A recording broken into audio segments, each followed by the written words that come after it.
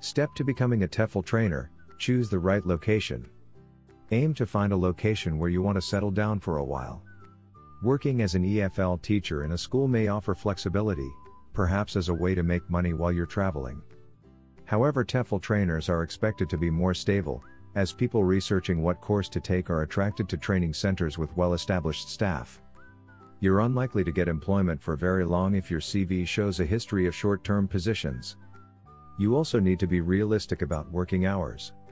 The courses are typically advertised as intensive, so expect the working hours to be long too.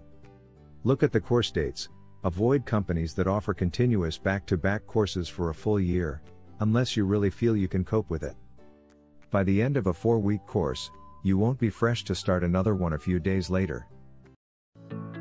Thanks so much for watching. We are ITTT, the leading provider for TEFL and TESOL training courses. If you like this video, please subscribe by clicking the button down here and click on any of the videos here on the left for more interesting teaching tips for getting certified to teach English abroad and online.